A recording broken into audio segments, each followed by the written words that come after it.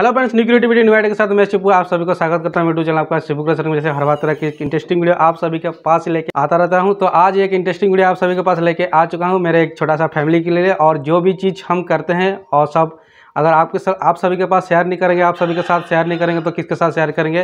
तब बस वीडियो में देखते रहिए, वीडियो में मजा रहते रहिए और कुछ नया चीज़ सीख लीजिए। तो जल्दी देखिए, जैसे कि देख पा रहे हैं दोस्तों, मेरे पीछे है और ये स्विंग मशीन का स्टैंड है। तो आज इसको फिटिंग करेंगे, अनबॉक्सिंग करेंगे, उसके बाद इसको मशीन को लगा कर देखेंगे कि किस तरह से अच्छे से होता है कि नहीं होता है। आप स्टेप बाय स्टेप देखते रहिए और पूरी इस अनबॉक्सिंग और फिटिंग वाली वीडियो को एंजॉयमेंट करते रहिए। अगर नहीं जानते हैं तो सीख लीजिए, अगर जानते हैं तो कोई बात नहीं, आप वीडियो में जस्ट जुड़े रहिए और वीडियो को देखते रहिए लास्ट तक। तो चलिए दोस्तों, फटाफट से इसको अनबॉक्सिंग कर लेते हैं।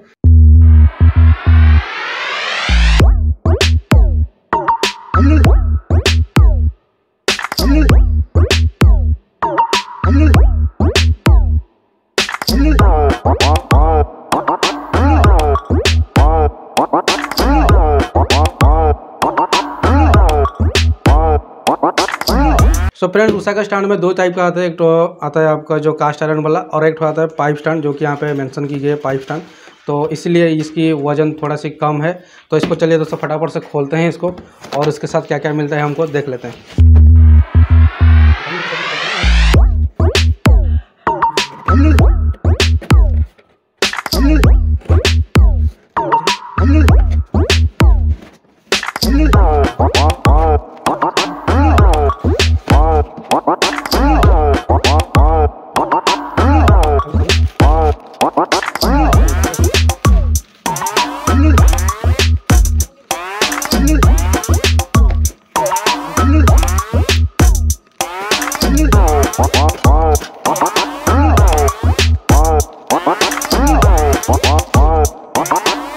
तो इसके साथ इसको प्लेन वाला आता है उषा कंपनी का, जो कि बहुत अच्छा खासा भारी है पर कम है और जाली सिस्टम इसमें नहीं है, पूरा का पूरा भरा हुआ है।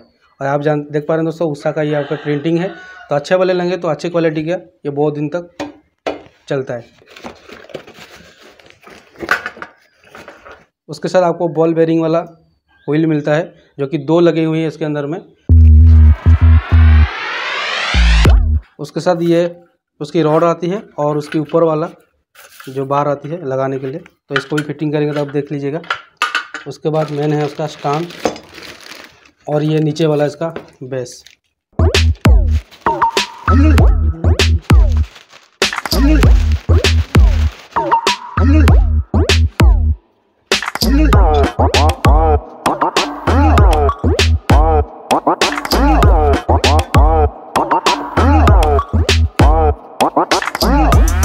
तो इसके साथ आपको पाइप स्टैंड मिलता है, जो कि हल्का होता है एक हिसाब से कास्ट आयरन के मुताबिक, और अभी यह ट्रेडिंग में है और यही चल रहा है।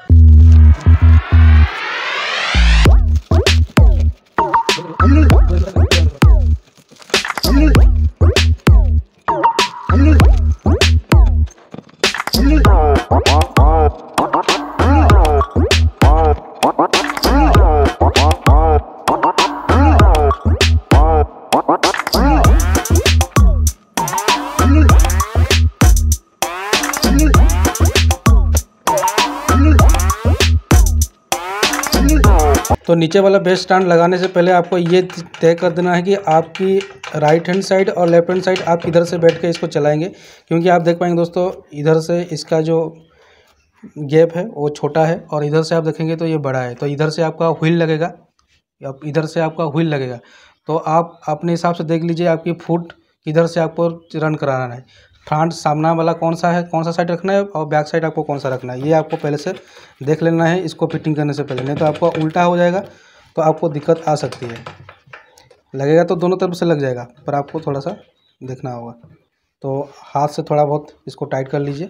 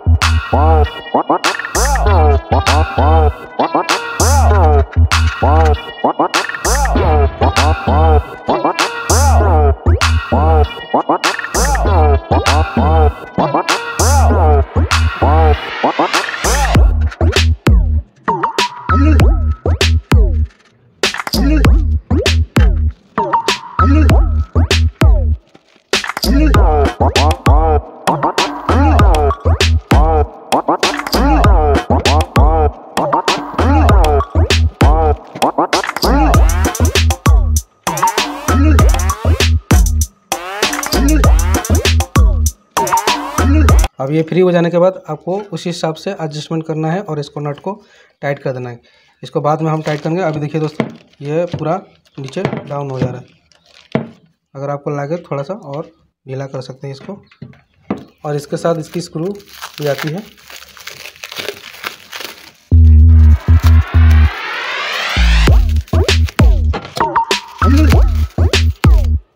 कुछ इस टाइप की होती है। जिस टाइप का आपकी बड़ी रहेगी वो आपकी फ्रेम में लग जाएगा। इधर जाएगा आपका छोटा रहेगा, उस टाइप आपका ये लग जाएगा।